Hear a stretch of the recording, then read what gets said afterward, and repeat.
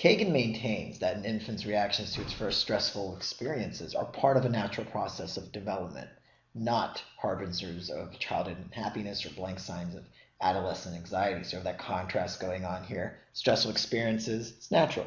And it's important to know. So we're just breaking down the sentence. Natural, stressful experiences. They are not some of these negative things, which are unhappiness, which we see later on here in the sentence, or blank signs of anxiety.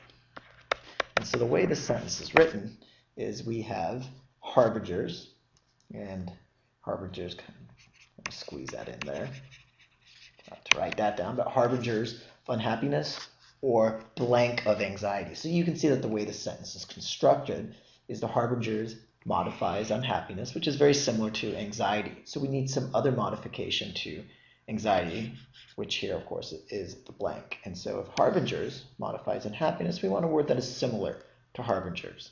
And so what word is similar to harbingers? Well, the first question is, what does the word harbingers mean? So if something is a harbinger, it's a sign of something else that's going to come in the future.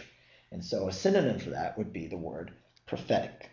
And so what we did here in arriving at our answer is we deconstructed the sentence, found the clue word, which is harbingers, and knew that our own word has to be a synonym to harbingers, and we can just match that with the answer choice, and that would be prophetic.